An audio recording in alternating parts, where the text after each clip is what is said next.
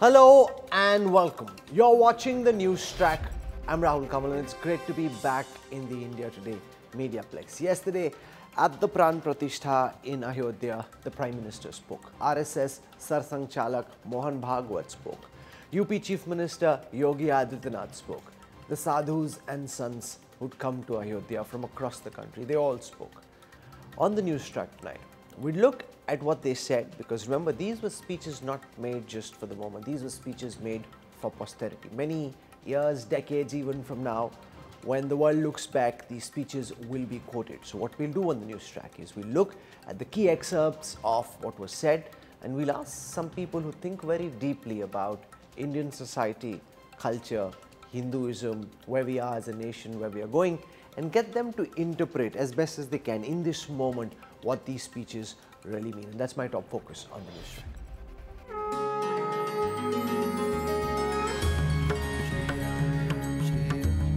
Modi declares Bharat's Ram Rajya. देव से देश तक, राम से राष्ट्र तक होना चाहिए. After spectacular Ayodhya Aram,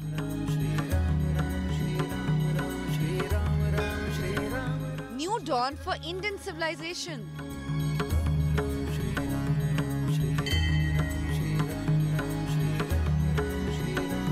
Is Ram Rajya up for argument?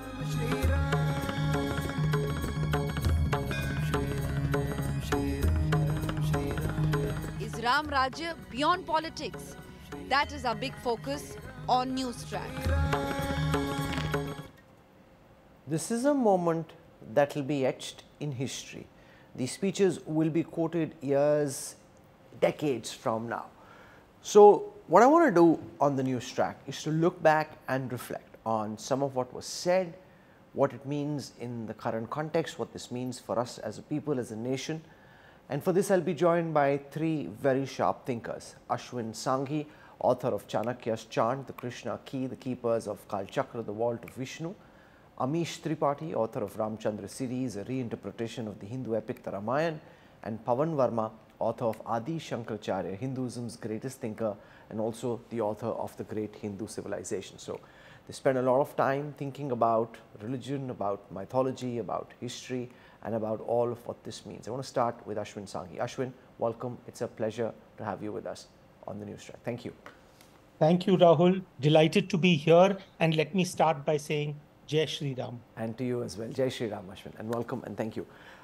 I want to start by getting you to respond and give us your sense of some of what was said by the Prime Minister yesterday. You know, he said Ram is not a dispute, Ram is the solution. Ram is not ours alone, Ram is for everyone. You know, do you think that this moment signifies Bhagwan Ram becoming the preeminent God of the entire country? Because in this entire nation, there are so many different streams of thought, consciousness, belief, and while Bhagwan Ram has always had a very important role in Indian thinking, in Indian belief, he's never been the one only God like Jesus Christ is for the Christians. Is an effort underway to try and project Bhagwan Ram as the one and only God? Does that at all matter? Rahul, I don't think that can ever be the case because, you know, Sanatan Dharma in general is so diverse and it allows you to follow your own path, and Ram is one of those paths. Undoubtedly, this moment is very, very symbolic, extremely emotional for a lot of the country, but that doesn't take away from the fact that Sanatan Dharma continues to remain a no-formula faith, because we pride ourselves on the fact that there isn't a single church, pope, or holy book. You know, we have 33 kotis, which some people say is 33 crore deities to be worshipped. And the path to realization can be yantra, tantra, mantra, or none of them. You could keep a figure of Christ or Mahavir or Guru Nanak in your puja. You know, when you pass a temple or a gurdwara or a mosque, you will bow your head because ingrained within you is the idea that all faiths are paths to the divine. You could be tantric, astic, nastic, or any other number of You could follow any number of paths. You can pray in your home, in a temple, at a cremation pyre. You could be vegetarian or omnivore. You could work towards artha, kama, dharma, moksha, whatever. You can follow Shakti or Bhakti.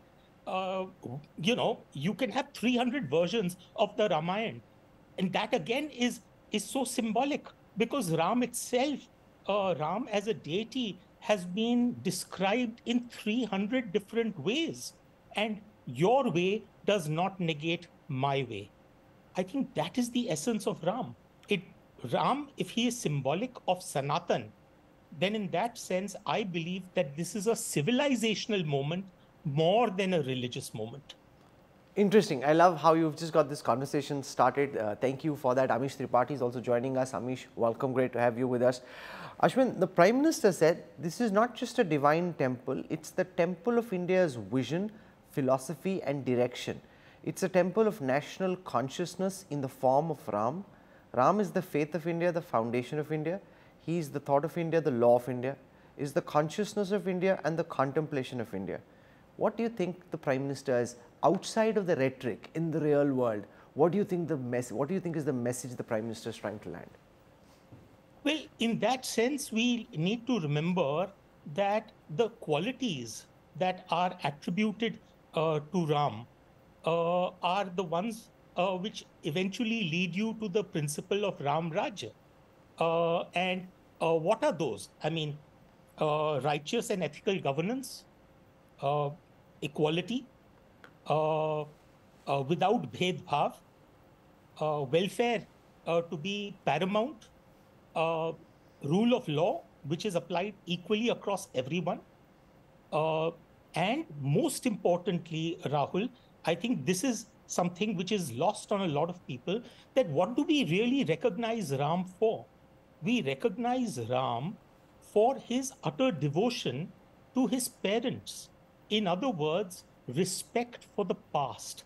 And this is something which I think sometimes gets lost on our generation, that you cannot know where you are going unless you know where you've been.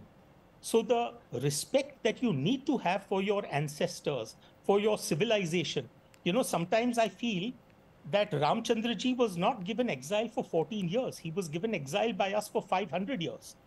So in some ways, we need to recognize the fact that, yes, economic progress is very important. We want social and cultural progress. We want rule of law. We want all of those things. But the bedrock on which all of that is built is civilizational pride. And that needs to happen. And it's been wanting in our nation for a very, very long time. Very powerful description there from Ashwin. I want to go across to Amish, because when the Prime Minister says that this is the beginning of Ram Rajya, he is now then setting himself up to be judged by a very high standard. At the end of the day, he is a politician. He was pitched as a Yug Purush, a man for the ages, but ultimately this is politics, it's governance, it's done in the real world. What do you think the Prime Minister is seeking to do, in your view, Amish, when he pitches himself in the manner in which he described the moment? Ram is the norm, Ram is the policy, Ram is the permanence, Ram is continuity, Ram is all encompassing, Ram is established once. Therefore, when Ram Rajya is established, it lasts not just for years, but for centuries. Its impact is for thousands of years. In this modern context, what's the message, in your view, Amish, the Prime Minister is seeking to say? Firstly, thanks for having me, Rahul, and what a delight to be sharing the platform with my friend Ashwin, someone I really respect, a wonderful intellectual, very well read. Pleasure being with you, Ashwin, out here. Thank you. Thank Rahul, you.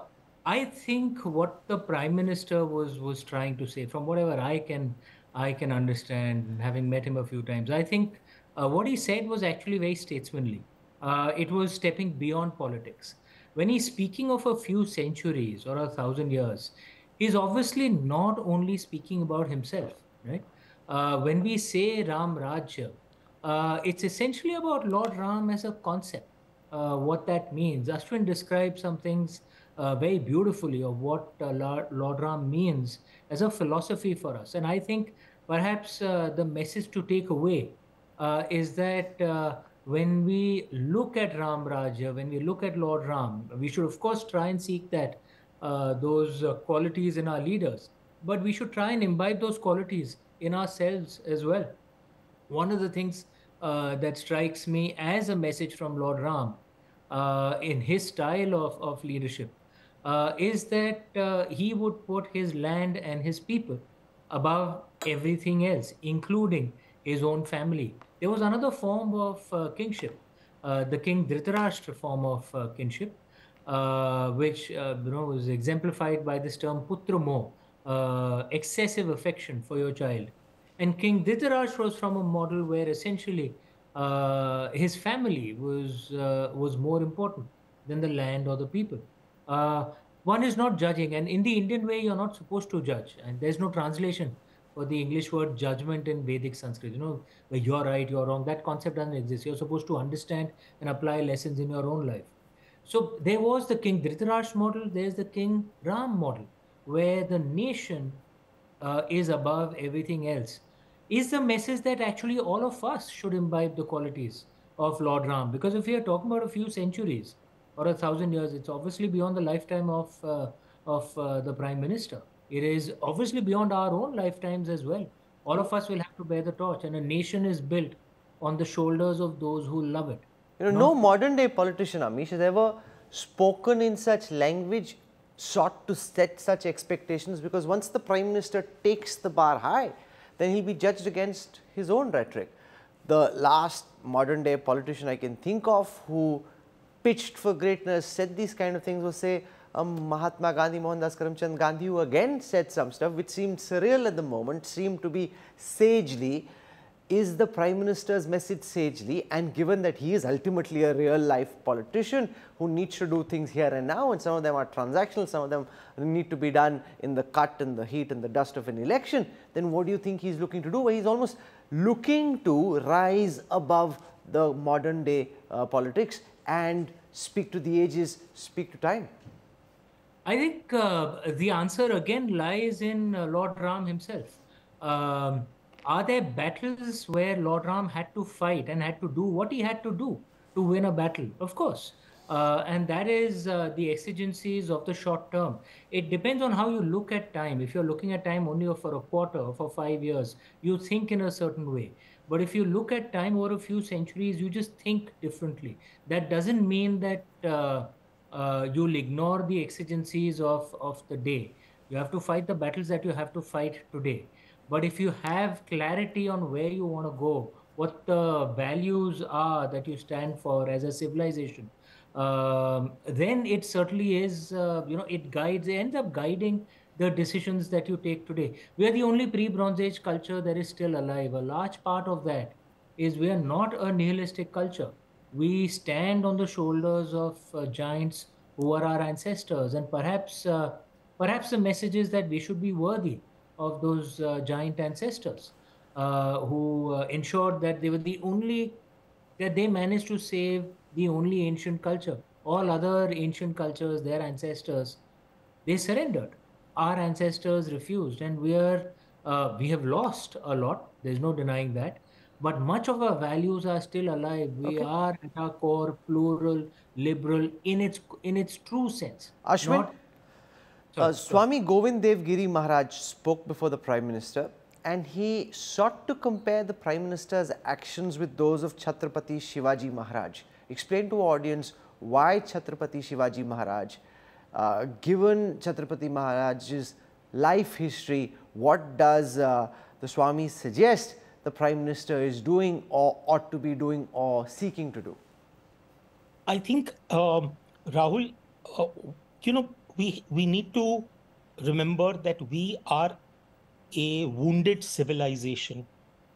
And I am never one of those who believes that, every historical wrong has to be righted. But just please, for a moment, think about the term collective memory. Collective memory in some ways refers to a shared pool of memories. So, for example, there is a generation of Jews who may not have lived through the Holocaust, but they carry collective memories of their exile from Jerusalem, their captivity in Babylon, and even the Holocaust.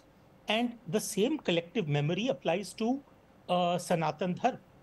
And that is where I think in some ways Chhatrapati Shivaji Maharaj was that healing balm, where he felt, where he inspired an entire generation to believe that they could live to see another day. I mean, the assaults on our civilization, I don't need to take you to Somnath or Kashi or Dwarka or Mathura, but the truth of the matter is that those blows have been very, very substantive. You can just simply visit the Quwwat-e-Islam mosque near the Qutub Minar, which proudly has a plaque which says that this was built using the parts from 27 Hindu and Jain temples. So, and the collective memories are not only related to the destruction of temples, but many, many other actions, whether it was, I mean, I think if I'm not mistaken, the Firishta, the Persian historian, talks of instances where the Bahmani sultans set targets of 1 lakh infidel heads to roll. So this is a population that has been bruised many times. And I think Shivaji, in that sense, is symbolic of giving us hope that our civilization will not die out, that we will live to see another day. The Prime Minister said... Rahul, may I add something? Go on, please. Ashwin said very rightly. I think one of another way to look at it also is, like I said, every other ancient pagan idol worshipping culture was wiped out. And in fact, they were killed from existence. And if you actually study all their, many of their histories, I've read much on them, there comes this phase where there's like the last fight, right? So for the Greco-Romans, it was Julian the Apostate Emperor. You know, there was that last battle to somehow survive, to keep the flame alive. And then you see how essentially they surrendered. It happened with the Zoroastrian Persians in Iran. It happened with the Greco-Romans, Pharaonic Egyptians, all, right? The reign of Aurangzeb was actually, we were close to being wiped out. And Chhatrapati Shivaji was essentially like an Emperor Julian who succeeded, right? And I think what makes Chhatrapati Shivaji even more remarkable is that he fought ruthlessly with his enemies, but there were lines he would not cross because he used to say that he is fighting according to the principles of dharma. He used to tie his hands up with guidelines that his enemies did not have. His primary enemies at that time were the Timurids, Aurangzeb, and the Portuguese, whose primary source of revenue was slavery.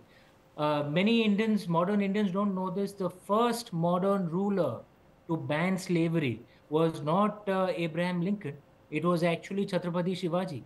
He banned the trade of slaves in India because he said this is adharma. When his army used to go out to battle, there were rules that worship places will not be touched, women and children will not be touched. Of course, he was ruthless, but only with his enemies. With Afzal Khan or with anyone else. But, I love this immersion in history and culture and the kind of insights. And that was critical, Rahul, that yes, they will fight hard, but there are lines that will of dharma that will not be crossed, no matter who your enemy is. You know, one of the things the Prime Minister said was that there's a time when some people said if a Ram temple is built, it will lead to unrest. Some people fail to understand the purity of India's social sentiment.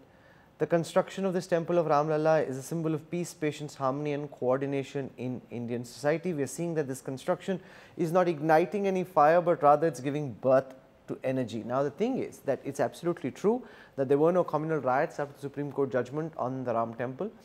There were no riots or disturbances at the time when the temple was consecrated, and that is correct. But I was in Ayodhya yesterday and there were several people, sadhus, sons, others from the Sangh Parivar, many of whom insisted very passionately, Ashwin, that Kashi Mathura baki hai. So it's not just Ayodhya, they're determined that Kashi and Mathura will be a part of the Hindutva project as well.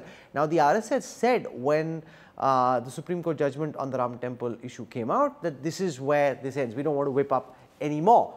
But then there is a sentiment in society, it's a very strong sentiment, I felt that very clearly, and they're determined, and ultimately if the sentiment decides, will that then, because the Prime Minister says Ram is not the problem, he's a solution, then, but if you keep doing this, will it actually be a solution?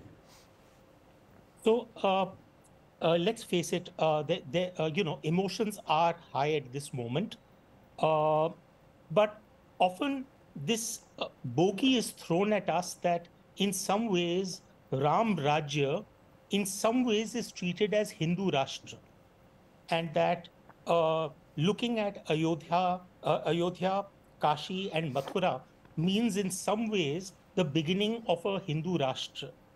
But Rahul, the very observers who throw this argument at us, they forget that Bharat is plural precisely because it is Hindu. They forget that the framers of our constitution did not envisage a secular state in which the government would be staying out of the religious ambit. Because if India were truly secular, then donations from Hindu temples could never have been appropriated by central and state governments. Nor could Muslim personal law have been given state recognition. And nor could Waqf boards or Hajj committees have had any money or power. So what our founding fathers were contemplating was a plural society where all faiths would be treated equally. And they deliberately omitted the word secular. And that word, by the way, remained outside of the constitution for 27 years. So the question that I want to ask is that did Bharat become a Hindu Rashtra during that time when the word secular was not there? No, but why should Ashwin Bharat be a Hindu Rashtra? No, there are people who practice different faiths, beliefs. Precisely. They'd rather that India not be a Hindu. I mean, of course, if Ram Rajya entails virtue, then those who believe should be allowed to follow those values and principles, and those who say, okay, great, thanks to you for what you're doing, and let me do my own thing. Precisely. And that is the difference of Modi ji, because he realizes that there is a difference between your religious identity and your civilizational identity. Ram Rajya is linked to your civilizational identity, not your religious identity. For example, you have the world's largest Muslim country, Indonesia, and it till today takes great pride in a work called the Kakavina, which is their version of the Ramayana, and they perform masked ballet dances to depict the story. So their religious identity is Islam, but their civilizational identity is Sanatani. Similarly, in the Philippines, which is fundamentally Catholic, you have the Maharaja Lawan, which is the famous Sinkil dance, which also takes its inspiration from the Ramayana. So the religious identity does not mean that you could forget your civilizational identity. And this is where we make a big mistake by looking at the idea of Hindu Rashtra, or for that matter, Hindutva, with great disdain. Because what we don't realize is that Hindutva is simply the ability to put one's civilizational identity above religion, caste, language, gender. And that is what our Prime Minister understands. Amish, Mohan Bhagwatji, the RSS Sarsang Chalak, when he spoke about the 14 years of exile of Lord Ram, said he left because there were disputes, Kalha in Ayodhya. Ram Rajya is coming in, we have to shun all disputes and stop fighting amongst ourselves over petty issues. We have to shun ego and stay united. And yet the moment the Prime Minister left yesterday, there was chaos. The dignitaries initially, others, local Ayodhya Vasis, the tourists who came this morning through the day, the headline has been of utter mismanagement, chaos. And I was there for a darshan this morning at 7, and I could see how the CRPF, the police, they're all trying to ward people off, but they're all coming in. This doesn't really feel like Ram Rajya. So people have to at some, Bhagwatji said this, the Prime Minister said it, but it's one thing to say, it's the other for people as a society to change. And expecting that to happen too quickly seems just unreal, given what happened at the Ram temple within minutes after the Prime Minister left. There's an irony there. Rahul, I think there are a few points in your question. One is, of course, the point of unity that the RSS Sarsanchalak Mohan Bhagwatji said. And the other is chaos, lack of discipline. Look, in terms of unity, I couldn't agree more.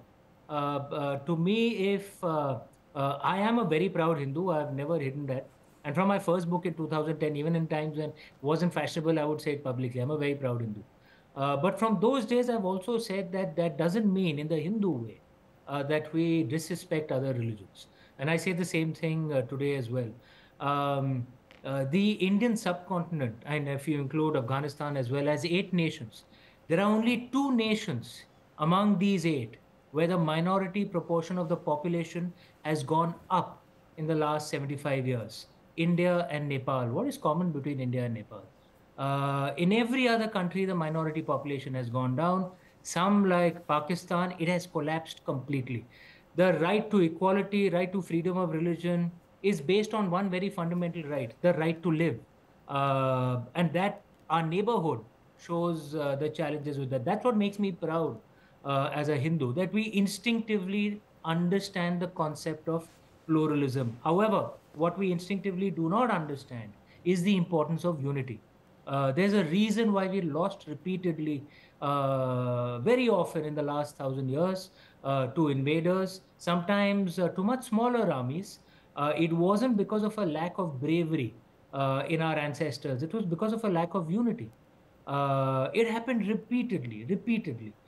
In Maratha history, for example, Kanoji Angre's navy was destroyed because of internal Maratha disunity. Vijayanagar was lost the Battle of Talikota again because of internal disunity. So this is critical for us, and we must be very, very clear. If you're an Indian, you're one of us, regardless of the religion you practice, the language you speak, the caste you're from, the region you're from, it doesn't matter. If you're one of the 1.4 billion Indians, you're one of us. We must be united. That's a very important point. This is turning out to be a riveting The conversation. second thing, Yes. sorry, the second thing is the lack of discipline and chaos. Yes, we are Indians. This, I guess, comes a little naturally to us. The systems will improve. Think about what, I'm close to 50. We're all, roughly the same age. We remember the India of 35, 40 years ago. Look where we are now. As the systems improve, trust me, you'll find us more patient, more organized. It will happen. It has already happened to a great degree. It will happen even more as systems improve.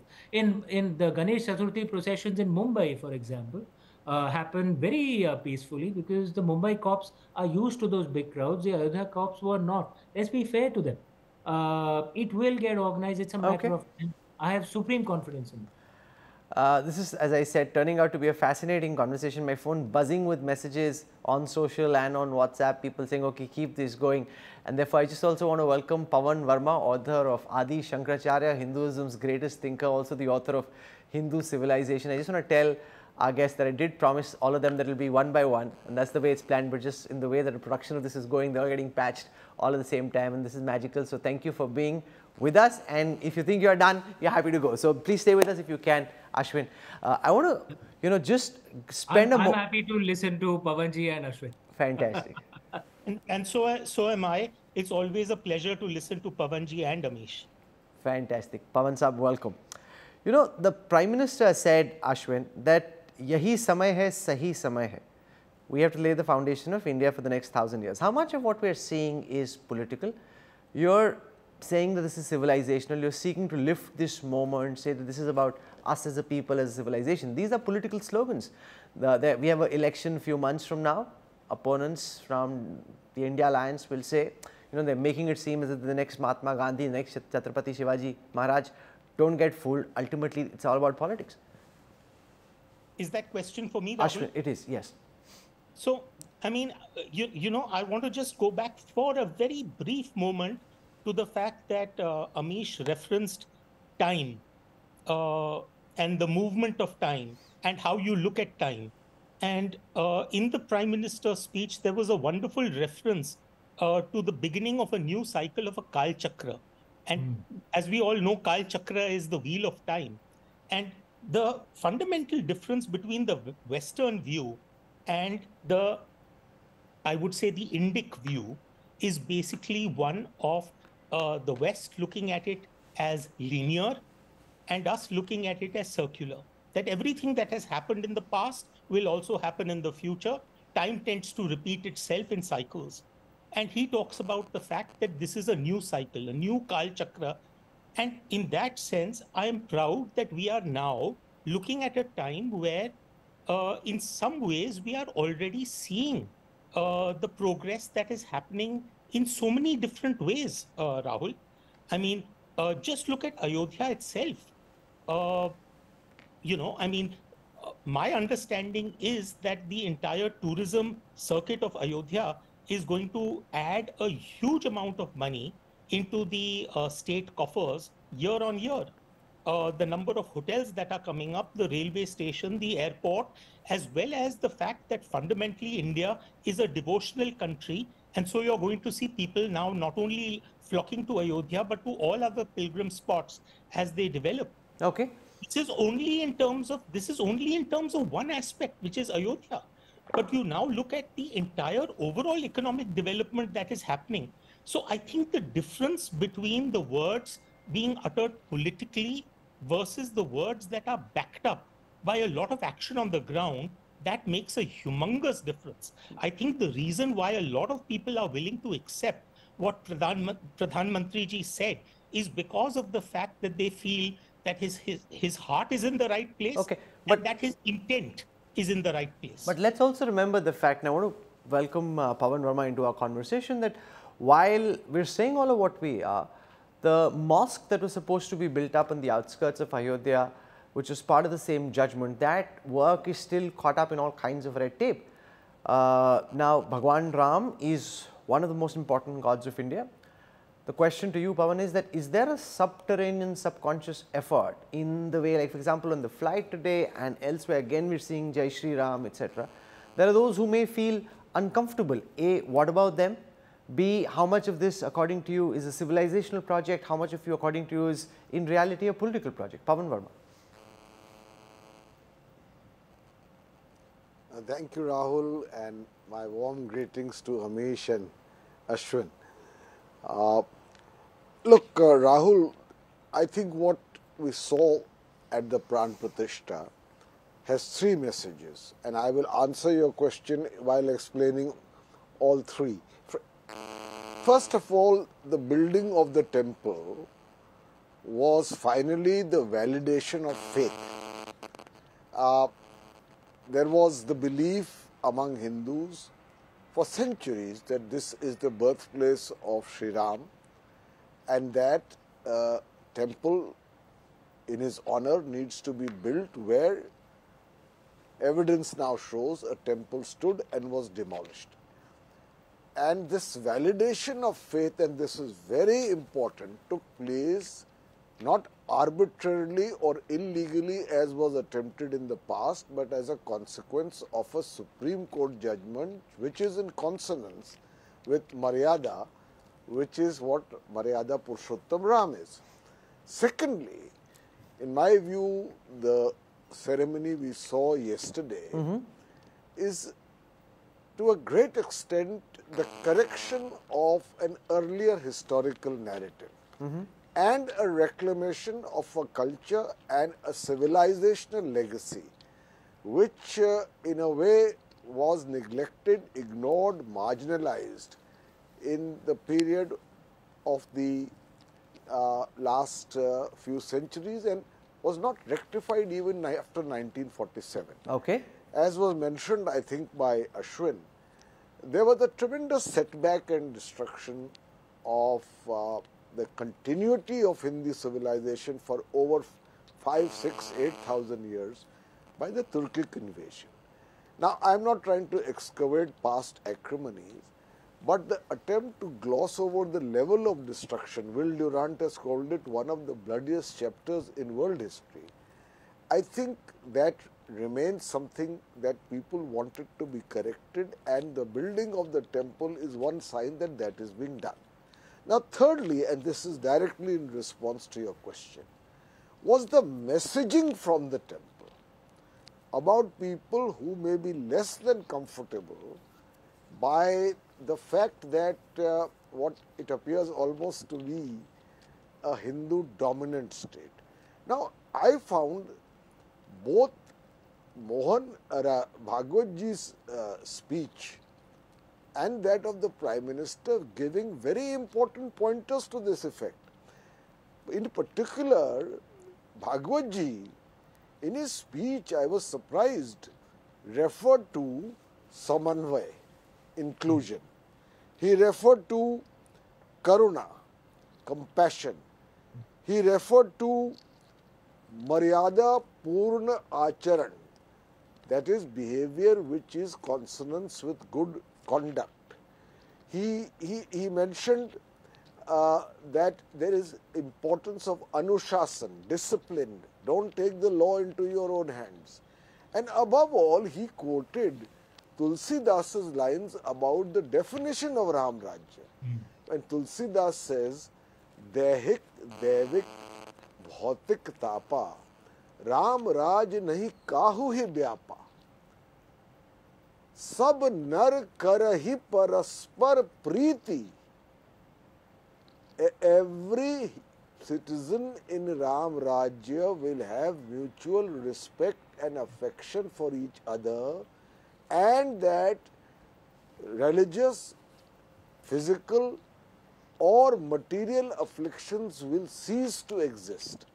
So, Ram Rajya in that sense was not a religious concept, but an idea of an ideal state, and this was quoted by Mohan Bhagwat ji, and he stressed No, but while the leaders at the top, Pavan ji, may have pressed all the right buttons and said all the right things, the concern is, have we unleashed a genie of Hindu triumphalism, which is then difficult to repress? The Prime Minister said the right things, Yogi Adityanath was on point, Mohanji Bhagwat pressed all the right buttons, but are people listening? I was at the Ghats of the river Saryu during the fireworks display when the Deep Mahotsav was happening.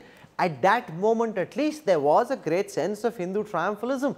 Now, maybe it's just in the moment, but the fact also is similar scenes were seen in other parts of the country. Now, what if you're a Muslim on a flight where everyone is shouting Jai Shri Ram, I was on a flight with Baba Bageshwar, he started doing the Hanuman Chalisa ka part, everybody else joined in. Now, what if you're a Muslim on that flight?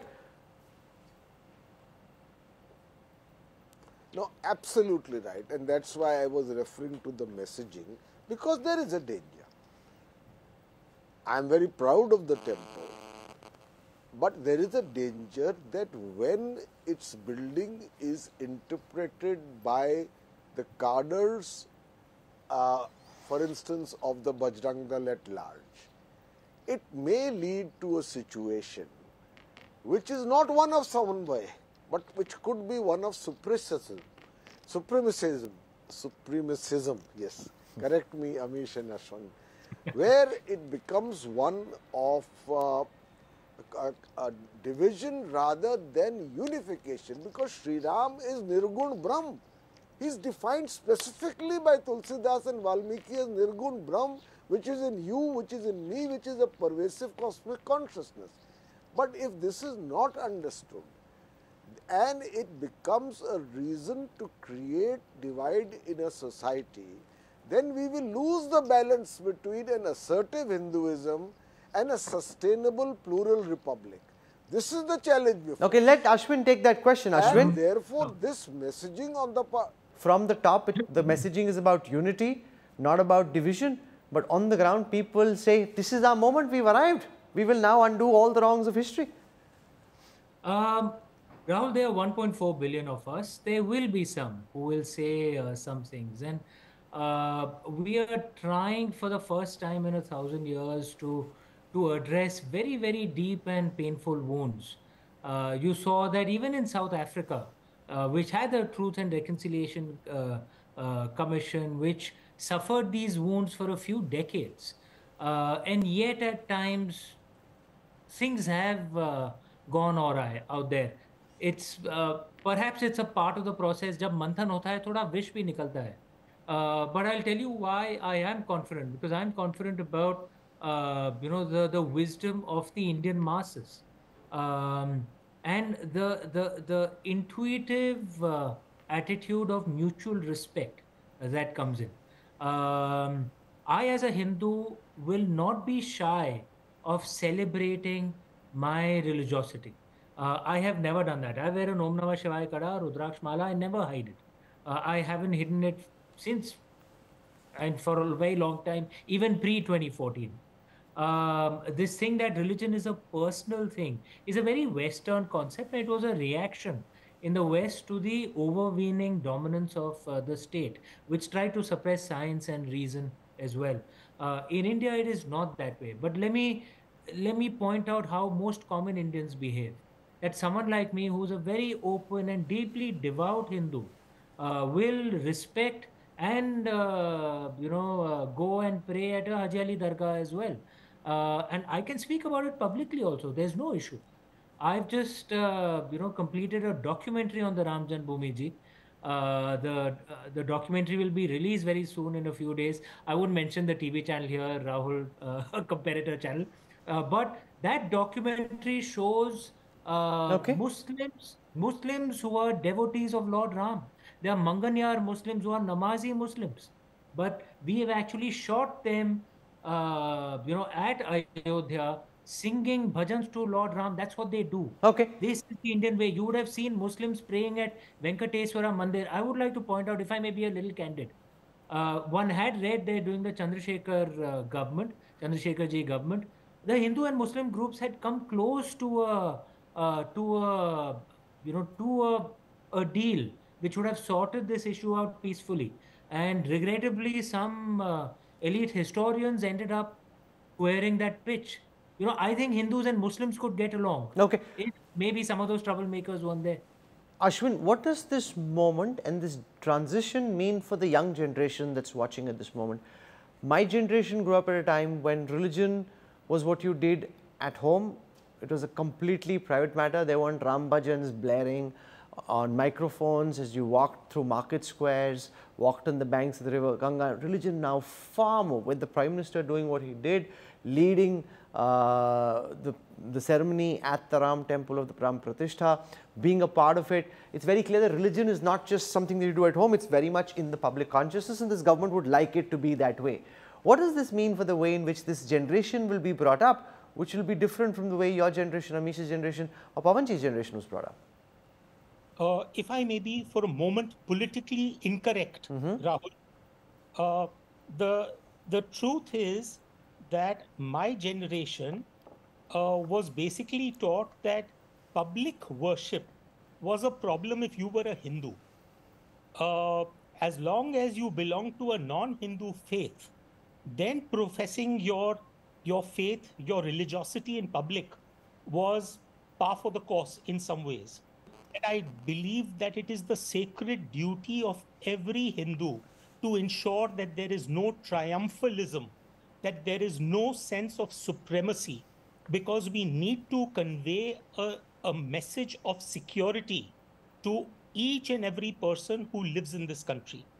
But I want you to look around the world, that countries that were once welcoming migration from Muslim lands are now finding ways to shut their doors. The rise of right-leaning parties should be a cause of concern in Europe. And look at the groundswell of support that Trump is receiving in America. So in that way, Bharat, in its own very clumsy and its own messy way, has welcomed and assimilated all faiths through the centuries. And it has been that single glue of Sanatan Dharma that has been instrumental in establishing a plural ethos. And I genuinely believe that this is a moment where I believe that the Muslim population of India now needs to coin a new term, which is the Sanatani Muslim. In other words, the Muslim who has a religious identity which is rooted in Islam, but a civilizational identity which is rooted with India. Why should anyone decide for them what they should do? Because to a very great extent in this country, if you look at what has happened so far, the Muslim leadership unfortunately hijacked the Muslim population. My dear friend Amish right now spoke about the fact that there was the possibility of a settlement way back, which unfortunately I believe that the leadership painted themselves into a corner. Honestly, at that point of time, the issue could have been sorted out with 2 or 3 key places. And now we have the Places of Worship Act, which has been the blanket protection for all places using 1947 as a cutoff date. And when you have certain amount of stubbornness and rigidity on the part of a few antiquated leaders, you run the risk that there could be legislative or judicial review of the powers of that legislation, in which case you will be opening up yourself to hundreds and thousands of disputes. And none Okay. of us want that. Just wrap up. What are you saying in 20 seconds? None of us would like to see hundreds and thousands of disputes open up. And that is where I believe a certain amount of flexibility needs to be shown by bringing in a far better Muslim leadership. Okay, last question, Pavan Varma. What's your advice to parents at this moment? Bringing up young children in times different from the times in which they were brought up. The desire to learn about your culture, your history is not just now something that's good to know, it's almost like an imperative. I think parents today of any denomination should be proud of Indian civilization. It is one of the oldest civilizations of the world which has seen antiquity, continuity, assimilation, diversity and peaks of refinement. Secondly, I think parents should teach their children a little more about this culture and civilization. You know, Rahul, when I wrote Adi Shankaracharya, so many educated Indians did not know when he lived, what he wrote, what he stood for, why he was called the reviver of Hinduism. We are insulated and cut off from the great achievements of our past through ignorance or its absence both at home and in the educational curriculum. Absolutely. We need to bring it back. Parents should also tell their children that in the name of the great unifier, whether it is Sri Ram or if it's Shiv, who is just pervasive consciousness, or any other deity in India, they are all reflections of that Nirgun Brahm, which is in everyone. That, as validated by science now, should imbibe their view of how we build a society which is harmonious. Because I believe one thing is very important. You know, a harmonious society has a direct link with good governance and economic growth. A country at kalesh with each, within, as was said by Prime Minister, cannot progress. So I think that a new generation, proud of its cultural roots and rooted in it, but also modern looking, progressive, inclusive, this is what parents should teach their children. I'm out of time. I could go on for another hour and we'd still be learning so much from Pavan Varma, Ashwin Sanghi and Amish Tripathi. This has been an absolutely riveting conversation. As I said, my phone flooded with messages on WhatsApp, on social media, just appreciating the depth of your insights and also making it alive. You know, some of it, when it's said in high rhetoric, sounds very fascinating, but it's not immediately understood. The manner in which you've been able to break things down, decode them, speak in a language that people who are watching at this time understand. I deeply appreciate that. So, Ashwin Sanghi, Pavan Varma, Amish Tripathi, for taking out time, for sharing the depth of your insights, your experience and your wisdom, and for being so sensible in all of what you said. Thank you very much. Shun triumphalism, listen to what's being said, seek to unite. This is not a time to jump on the chests of others. This is a time to reflect on what Ram Rajya truly could and should mean. Thank you for joining me on the Newstrack. Goodbye, good night. I hope you enjoyed this conversation. I'll see you tomorrow.